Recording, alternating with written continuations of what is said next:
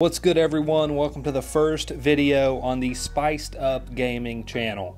Today we'll be talking about one of my favorite games and one I've been obsessed with lately, College Hoops 2K8.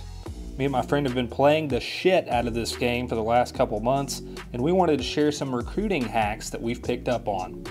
We'll start off with hack number one: location, location, location.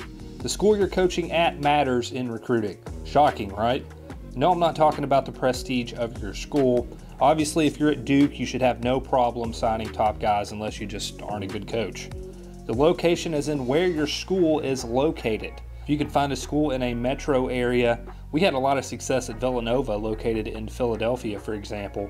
You stand a better chance in recruiting than if you were at, say, South Dakota State. States also kind of play a role in this. Think of a more highly populated state. You've got more options to choose from. States like New York, California, Florida, Texas, and so on always have elite prospects. The region you're in also matters. It seems that Rhode Island and Minnesota, for whatever reason, are always perennially raking in top talent on our legacies, and I think that stems from the region they're located in. Next up, using the world and junior college recruits. This is especially important early on in legacy when recruits may be hard to come by at smaller schools. Oftentimes, our rosters in year 3 to 4 of legacy are comprised of 50% or more international guys. For some reason, the CPU typically just doesn't recruit them. World players can be tough though. Sometimes if you don't get their interest levels high enough, they just won't sign anywhere. I guess the appeal of college girls and playing for a terrible basketball team just isn't worth coming to America for sometimes. Once you get into the off-season, world players are hard because you aren't able to visit them unless they're in Canada or Mexico. That means getting their points up can be challenging. Usually if I'm not at 85% or higher in the final week, I try to offer someone else who I may have a shot at. Junior college players can be easier to sign to than the high school prospects, I feel like, when you're at a smaller school. I try and find the JC freshmen because at least then you have 3 more years of them, but it's all situational really. If you have a solid team that you think can make a good tournament push, there's nothing wrong with trying to get some high caliber JUCO guys to round out your roster.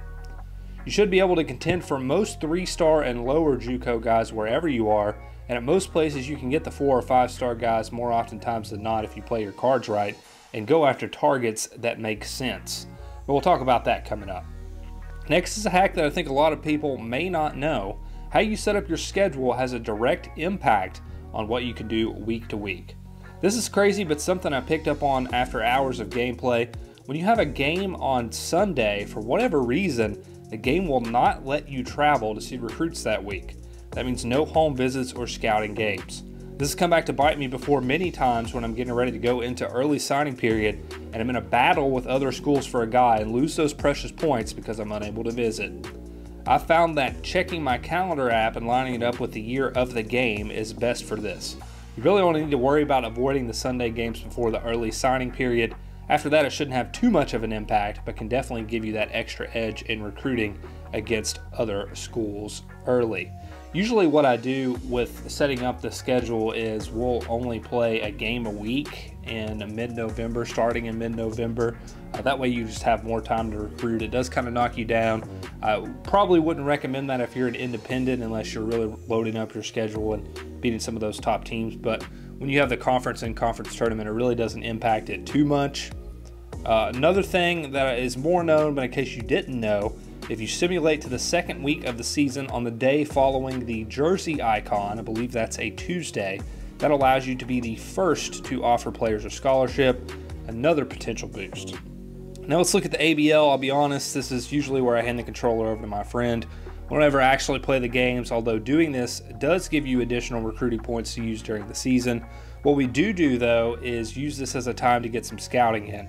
Usually this is the area where you can start identifying targets for next year if you haven't already. Then just tab over and see where they are playing with their ABL team. Try to get several games of your targets by toggling through the selections to their team.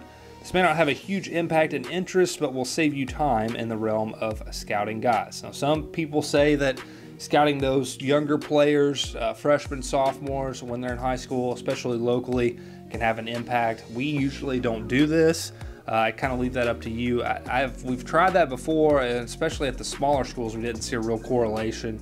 But if you've had success with that, drop us a comment so everyone knows. But for us, we haven't had a whole lot of success in that category. With that in mind, how you spend your time and points can make or break you. Pay close attention, especially early in your career, on making sure you put points into every one before you jump into taking that home visit. I found that by doing the visits first, sometimes you screw yourself out of being able to do additional tasks like make phone calls. I think it's best to go ahead and get your phone calls, emails in for all your targets, then circle back around and see if you still have the visit or scout functions available. Better to hit everyone than just one player, right? Along with that, I'd recommend checking in on your targets every week, see how their interest levels are fluctuating. You can usually tell fairly quickly whether or not you'll have a legitimate shot at nabbing someone. You just have to know when to fight your battles. If you're number 19 on a kid's list, you probably don't have a chance. If another school has already offered and their bar is way higher than yours, bail. The only time you can ignore this advice is late in the season when a guy only has 1 to 2 schools on their list and they're maxed out on interest without a scholarship offer. Sometimes this means the school is out of scholarships but still recruiting these players. It doesn't always work that way, but sometimes once the prospects realize their dream school is out of scholarships, you can get the sloppy seconds.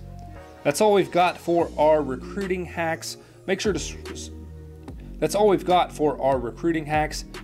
subscribe to the channel, as we will have plenty of College Hoops 2K8 content coming and more, and you don't want to miss it.